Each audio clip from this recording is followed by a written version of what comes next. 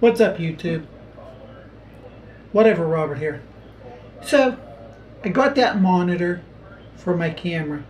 Now I'm going to be using it on camera, so if it's facing when I'm filming, I have a bigger screen to see if it's in the range of the screen, so I know where I'm filming if it's in the shot.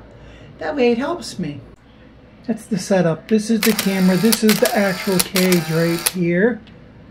I made this out of PVC so I can have a handle in case I use that screen and it flips out. But after a while on these Canons, these screens go a little janky, so that's why I got this. If I'm filming that way, then I can see if it's in the frame. Now if I'm filming towards me and I need to see it, I could just flip that around and I see if I'm in the frame.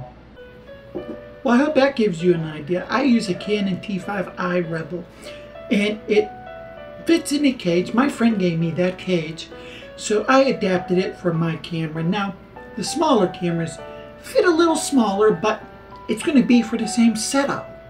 The screw goes to every camera, so you can add any camera. It just might not, the top might be as close to it.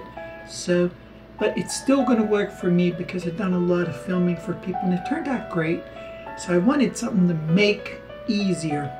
I have one for over the shoulder. Now I got that one. So now it works kind of in favor of me using both.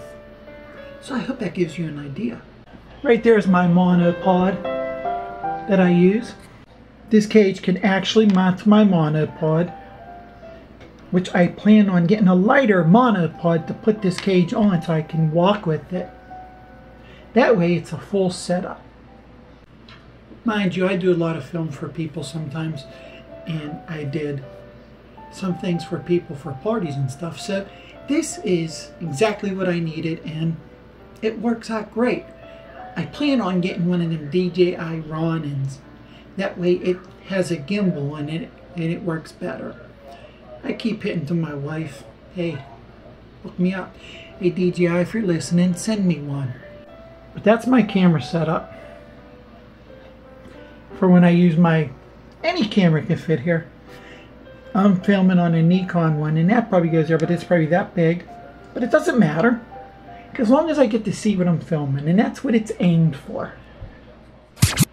This is Whatever Robert. If you liked the video, do me a favor, hit them like buttons, and please smash that subscribe button. I hope this channel grows because everything I do goes on this channel.